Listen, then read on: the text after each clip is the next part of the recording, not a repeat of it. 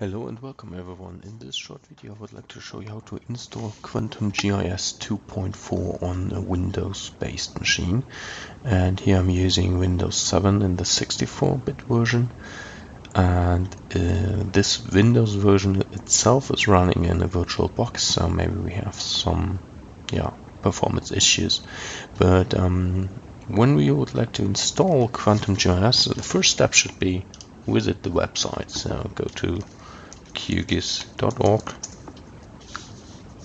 and here you can see it is written in German. If you start there, or if you will go there with another domain ending or with another IP, it could be that you will land there in the English version, and just press on download now.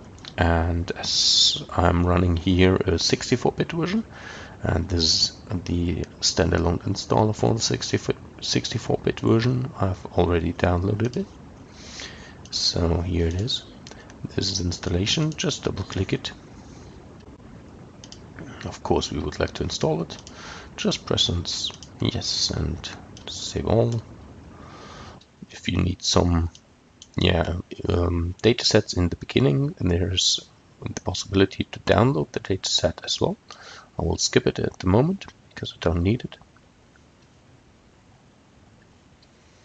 So as you can see, it's really fast at the moment because this machine is first built, so there's nothing else on it, and the Python libraries will be installed, and after that process you will get a open source alternative for Esri with its ArcGIS product, and which runs very smoothly. The newest features are that you have multi-threading rendering of your layers in the map composer, which makes it very easy and fast to pan the map and to see the whole extent of all your vector data.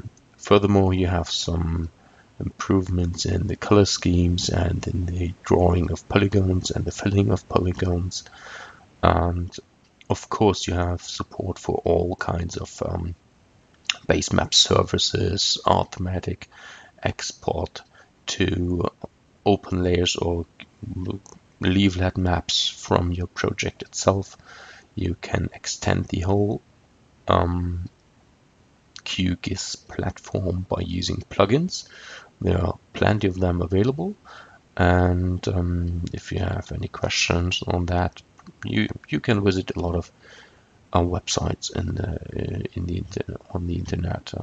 Maybe QGIS.org with its great documentation, or GIS.stack Exchange if you have a serious question.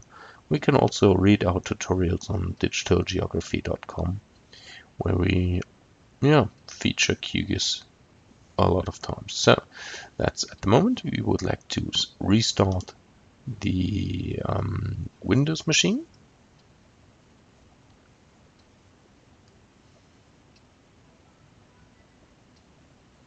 There we go. There we are. And there it is. So it's QGIS Desktop 2.4. Just double click it.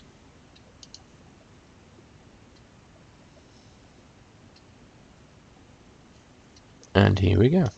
So let's see how just install it, or download and install the 64-bit version of QGIS. Thank you very much for watching.